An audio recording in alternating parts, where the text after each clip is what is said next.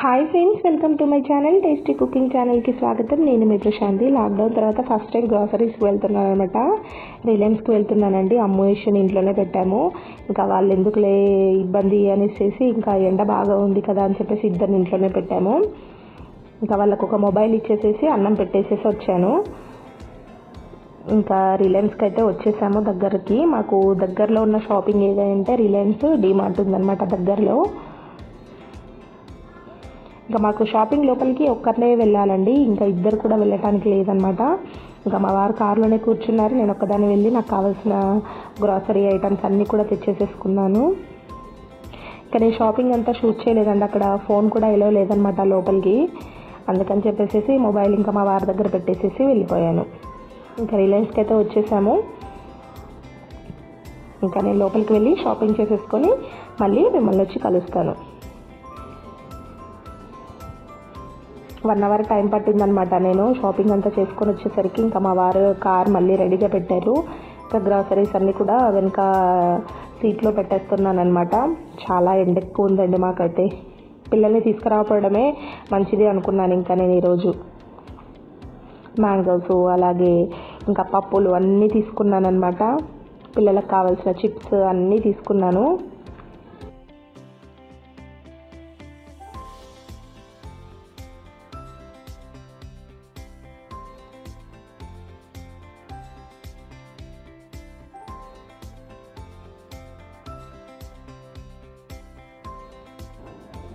వెళ్ళేటప్పుడు చక్కగా ఫ్రెష్గా వెళ్ళాను కదా. ఇంటికి వచ్చిన తర్వాత నా ఫేస్ చూడండి అసలు ఎంత ఘోరంగా అయిపోయిందో. చాలా దారుణంగా అయిపోయింది అనమాట. ఎండలో షాపింగ్ చేసి రావడం అంటే చాలా కష్టంగా ఉందండి.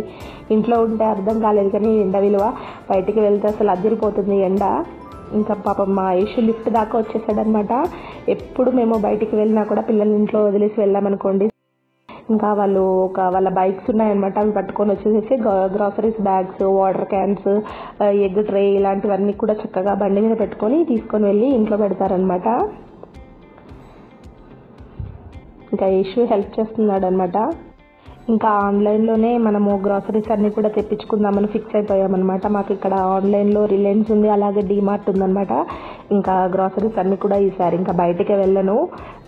డీమార్ట్లో కానీ రిలయన్స్లో కానీ ఆన్లైన్ షాపింగ్ చేసి తెప్పించుకోవడమే బెటర్. అంత ఎండగా ఉందండి, అసలు భరించలేకపోతున్నాం మేమైతే. ఈ బైక్ నేను యశు 3 ఇయర్స్ ఉన్నప్పుడు కొన్నామన్నమాట. యశుకి అమ్ముకి 3 ఇయర్స్ వచ్చినప్పుడు కొన్నాము, ఇద్దరికి కొన్నాము ఒకేసారి. ఇంకా గ్రాసరీస్ బ్యాగ్ అయితే ఇది. ఇంకా సామాన్లు అన్నీ కూడా వేసి సర్దాడనమాట. ఎండలో పెట్టేశాము. ఇంకా పప్పులు అవన్నీ కడిగితే పాడైపోతాయి కదా అని చెప్పి లైట్గా శానిటైజర్ చేసి ఇంకా ఎండలో పెట్టేశాము. 1/2 అవర్ పెట్టేసిన తర్వాతకి ఇంకా ఇవన్నీ కూడా సర్దుకోవాలి. Coconut water తీసుకొచ్చామన్నమాట. 1 లీటర్ తీసుకొచ్చాము. ఇంకా తాగేసామన్నమాట రాగానే.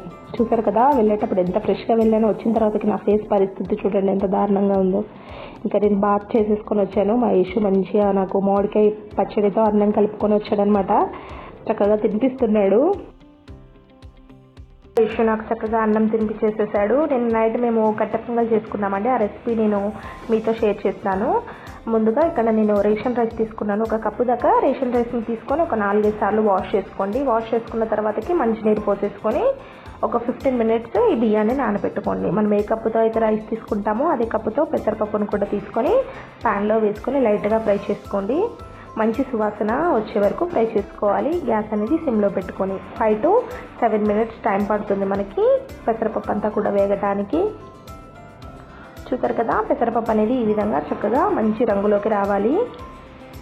ఇప్పుడు స్టవ్ కట్టేసేసుకొని ఈ పెసరపప్పును కూడా నీట్గా వాష్ చేసుకొని పక్కన ఉంచుకోండి. ఇప్పుడు బియ్యంలో వాటర్ అంతా కూడా వడకట్టేసేసి ప్రెషర్ కుక్కర్లోకి యాడ్ చేసుకోండి. అలాగే పెసరపప్పును కూడా నీట్గా వాష్ చేసుకొని ప్రెషర్ కుక్కర్లోకి యాడ్ చేసుకోండి. 1 కప్పు రైసు, 1 కప్పు పెసరపప్పు తీసుకున్నాం కదా, మనము 4.5 కప్పుల దాకా వాటర్ని యాడ్ చేసుకోండి. ఒక 5 విజిల్స్ వచ్చే వరకు మనము ఉడకపెట్టుకోవాలన్నమాట. రైసు పెసరపప్పు అన్ని బాగా కలిసే విధంగా ఒకసారి కలుపుకోండి. ఇలా కలుపుకున్న తర్వాతకి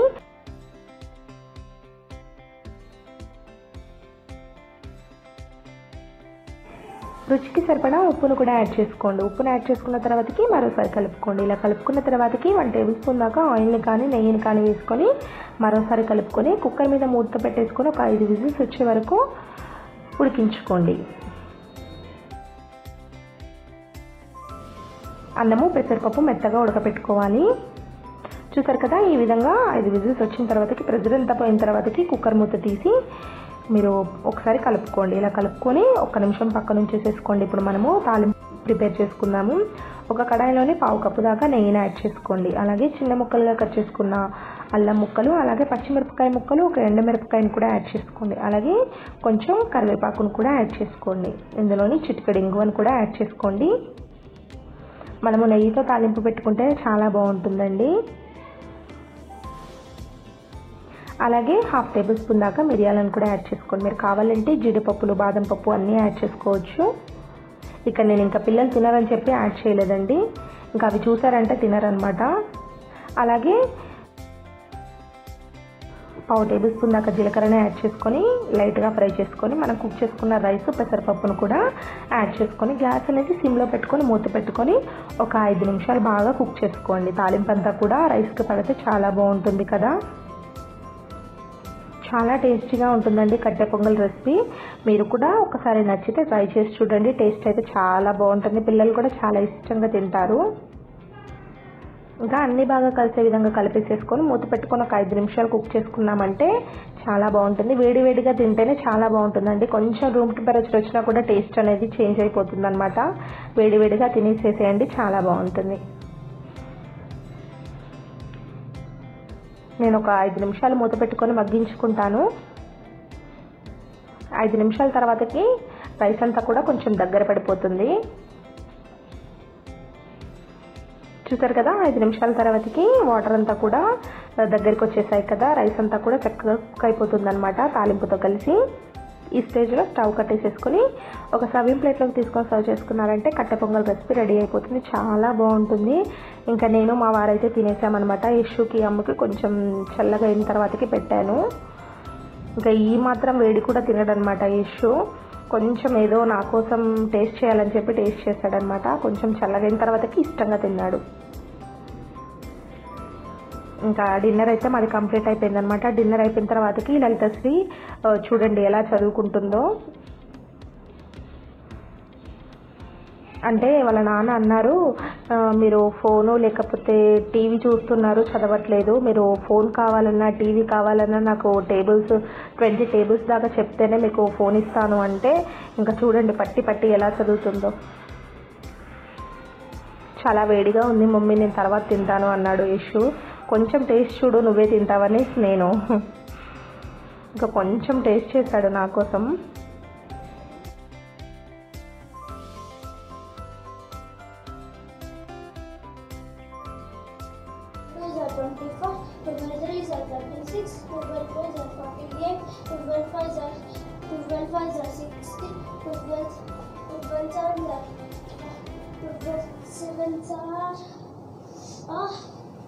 नहीं కదా ఇప్పుడు 12 1s are 12, 12 2s are 24, 12 3s are 36, 12 4s are 48, 12 5s are 50, 12 6s are 72, 12 7s are 84, 12 8s are 26, 12 9s are 108, 12 10s are 108.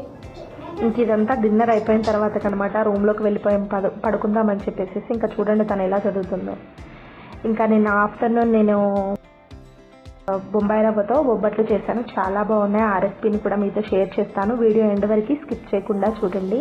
ముందుగా ఒక ప్యాన్లో 1 టేబుల్ స్పూన్ దాకా వేరుశనగ గుళ్ళని యాడ్ చేసుకోండి. అలాగే 10 నుంచి 15 మధ్యలో బాదం పప్పుల్ని కూడా యాడ్ చేసుకోండి. అలాగే 6-7 జీడిపప్పులను కూడా యాడ్ చేసుకొని గ్యాస్ అనేది లో ఫ్లేమ్లో పెట్టుకొని ఫ్రై చేసుకోండి. ఇలా ఫ్రై చేసుకున్న డ్రై ఫ్రూట్స్ అన్నింటినీ కూడా మిక్సీ జార్లోకి యాడ్ చేసుకొని మెత్తగా మిక్సీ పట్టేసుకోండి. ఇప్పుడు మనం ఏ కప్పుతో అయితే బొంబాయి రవ్వ తీసుకుంటామో అదే కప్పుతో డబల్ వాటర్ని తీసుకోవాలి. 1 కప్పు బొంబాయి రవ్వకి 2 కప్పుల దాకా వాటర్ని తీసుకొని ఈ విధంగా మరగపెట్టుకోండి. వాటర్ కొంచెం కాగిన తర్వాత ఇందులోని 1 టేబుల్ స్పూన్ దాకా నెయ్యిని కూడా యాడ్ చేసుకొని మరోసారి కలుపుకోండి. ఇలా కలుపుకున్న తర్వాతకి 1 కప్పు బొంబాయి రవ్వకి హాఫ్ కప్పు దాకా షుగర్ అయితే కరెక్ట్గా సరిపోతుందండి. షుగర్ని కూడా యాడ్ చేసుకొని కలుపుకోండి. ఇలా కలుపుకున్న తర్వాతకి షుగర్ అంతా కూడా మెల్ట్ అయిపోయింది కదా, ఈ స్టేజ్లోని చిటికెడు ఇలాచీ పౌడర్ని కూడా యాడ్ చేసుకొని మరోసారి కలుపుకోండి. వాటర్ అనేది ఇలా రోలింగ్ బాయిల్ అవుతున్నప్పుడు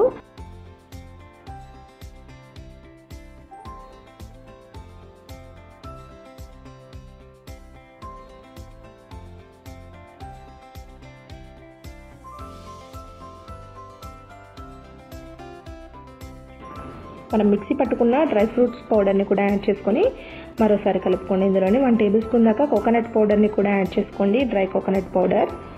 ఇవన్నీ కూడా బాగా కలిసే విధంగా కలుపుకున్న తర్వాతకి 1 కప్పు బొంబాయి రవ్వను కూడా యాడ్ చేసుకోండి. బొంబాయి రవ్వ అనేది చక్కగా సాఫ్ట్గా కుక్ అయ్యే విధంగా కుక్ చేసుకోండి, గ్యాస్ అనేది లో ఫ్లేమ్లో పెట్టుకొని.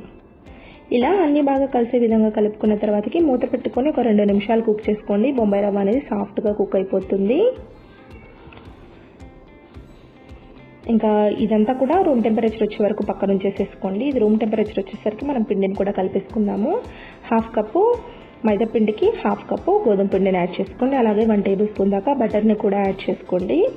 అలాగే చిటికెడు ఉప్పును కూడా యాడ్ చేసుకొని వాటర్ అంతా యాడ్ చేసుకొని స్మూత్ చపాతీ పిండిలాగా కలిపేసుకొని పక్కన ఉంచేసేసుకోండి. చూసారు కదా, ఇప్పుడు మనకు స్వీట్ అంతా కూడా రూమ్ టెంపరేచర్ వచ్చేసేసింది కదా. మనకు కావాల్సిన సైజులో ఇలా రౌండ్ బాల్ లాగా చేసుకోండి. ఇలా చేసుకున్న తర్వాతకి చాపింగ్ బోర్డు పైన కొంచెం పొడిపిండిని జల్లుకొని చపాతీ ముద్దని, అంటే మనం ఏ సైజులో ఇక్కడ బొబ్బట్లను ప్రిపేర్ చేసుకోవాలనుకుంటున్నామో ఆ సైజులో చపాతీ ఉండని తీసుకొని స్వీట్ని మధ్యలో పెట్టేసేసుకొని ఈ విధంగా క్లోజ్ చేసేసుకోండి. కొంచెం పొడిపిండిని చల్లుతూ చక్కగా బొబ్బట్లని ప్రిపేర్ చేసుకోండి. చపాతీ కర్రతో ఈవెన్గా స్ప్రెడ్ చేసుకోండి. అంతేనండి, చాలా సింపుల్గా మనము బొంబాయి రవ్వతో బొబ్బట్లను ప్రిపేర్ చేసుకోవచ్చు. చాలా బాగుంటుంది టేస్ట్. ఇప్పుడు ఈ బొబ్బట్లన్నింటిని కూడా పాన్ మీద వేసుకొని మనం కాల్ చేసుకుందాము. ఒక పెనాన్ని పెట్టేసుకోండి గ్యాస్ మీద. గ్యాస్ అనేది లో ఫ్లేమ్లో పెట్టుకొని మనం ప్రిపేర్ చేసుకున్న బొబ్బట్లను వేసుకొని ఒకవైపు కాలిన వెంటనే మరోవైపుకి ఫ్లిప్ చేసుకుంటూ మధ్య మధ్యలో నెయ్యిని యాడ్ చేసుకోండి. లైట్ గోల్డెన్ కలర్ వచ్చే వరకు ఫ్రై చేసుకోవాలి. చూసారు కదా, ఈ విధంగా మంచి బంగారు రంగు వచ్చే వరకు బొబ్బట్లను కాల్చుకోండి. చాలా బాగుంటాయి. చాలా సింపుల్గా, చాలా ఈజీగా మనకి స్వీట్ ఎప్పుడైనా తినాలనిపిస్తే మనము ఈ విధంగా బొంబాయి రవ్వతో స్వీట్ని చేసుకోవచ్చు. చాలా బాగుంటుందన్నమాట. నెయ్యితో మీరు కాల్చుకుంటే చాలా టేస్టీగా ఉంటుంది. చాలా సింపుల్గా, ఈజీగా బొంబాయి రవ్వతో బొబ్బట్లను ఏ విధంగా ప్రిపేర్ చేసుకోవాలో చూసాం కదా. ఇంకా అమ్ము యశు వాళ్ళకి లెమనేడ్ కావాలంట. ఫ్రిడ్జ్లో ఒక చిన్న బౌల్లో వాళ్ళు వాటర్ వేసి ఫ్రిడ్జ్లో పెట్టారనమాట. ఇంకా అదంతా కూడా గడ్డ కట్టకపోయింది. చూడండి ఏ విధంగా చేస్తున్నారో మీరే చూడండి అమ్మో యశు. ఇంకా ఐస్తో అంట నేను ఏంటి లెమనేడ్ అలాగే జ్యూస్ చేసి ఇవ్వాలంట. ఇంకా ఎక్స్ప్లెయిన్ చేస్తుంది చూడండి అమ్ము.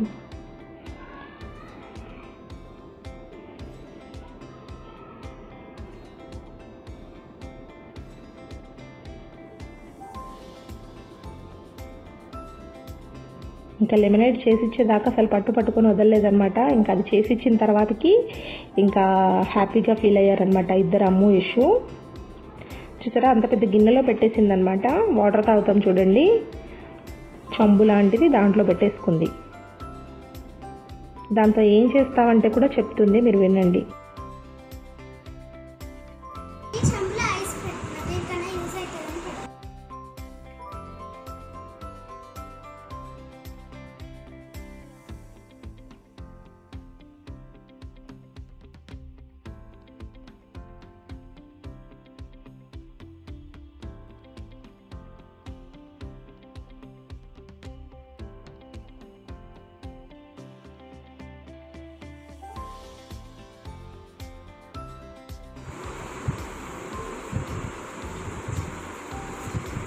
ఏంటది?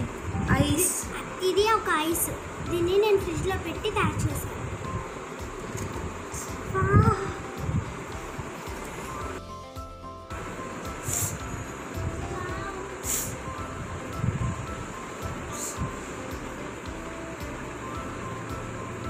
ఏం చేయాలి దాన్ని? ఏదైనా అవసరం అయితే ఉపయోగించుకోవచ్చు.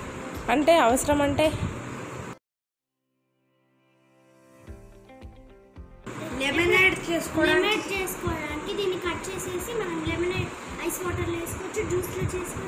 దేనికన్నా ఉపయోగపడుతుంది. ఇంకా అదనమాట అమ్ము యశు ఆట. ఇంకా ఏం చేయాలో అర్థం కావట్లేదు అనమాట ఇద్దరికి. టీవీ చూసినా బోర్ వచ్చేసేసింది, మొబైల్ చూస్తే బోర్ వచ్చేసేసింది. ఇంకా మేమేమో టేబుల్స్ చదువుకోవాలి, ఇంకా మీరు చదువుకోకుండా 2 months అయిపోయింది, 3 months అయిపోయిందని మేము అంటున్నాం అనమాట. ఇంకా ఇలా అంటున్నామని చెప్పేసి ఈ విధంగా చేస్తున్నారు ఇంట్లో. ఇంకా లెమనేడ్ చేసి ఇచ్చేదాకా వదలలేదండి ఇద్దరు. ఇంకా లెమనేడ్ చేసి ఇచ్చిన తర్వాతకి అప్పుడు ఇంకా హ్యాపీగా ఫీల్ అయ్యారనమాట. అది చేతిలో పట్టుకుంటేనే చేసిస్తా అనేసి నేను మా వారు అన్నామన్నమాట. ఇంకా అది అరిచేతిలో పట్టేసుకుంది. ఇంకా ఏదో చెప్తూనే ఉంటుంది, ఏదో మాట్లాడుతూనే ఉంటుందన్నమాట.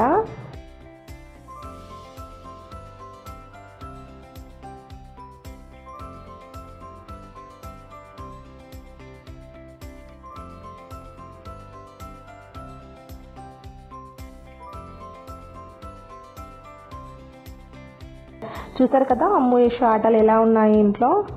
అంతేనండి, ఈ వీడియో ఇక్కడితో ఎండ్ చేసేస్తున్నాను. ఈ వీడియో ఎండ్ వరకు స్కిప్ చేయకుండా చూసినందుకు మీ అందరికీ చాలా థ్యాంక్స్ అండి.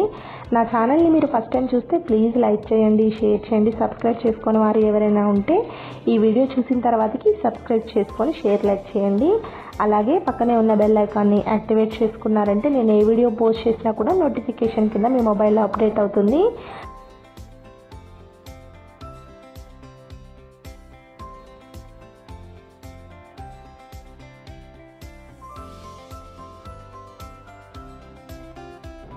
మరో మంచి వీడియోతో మీ ముందు ఉంటుంది మీ Prashanti. Thank you for watching.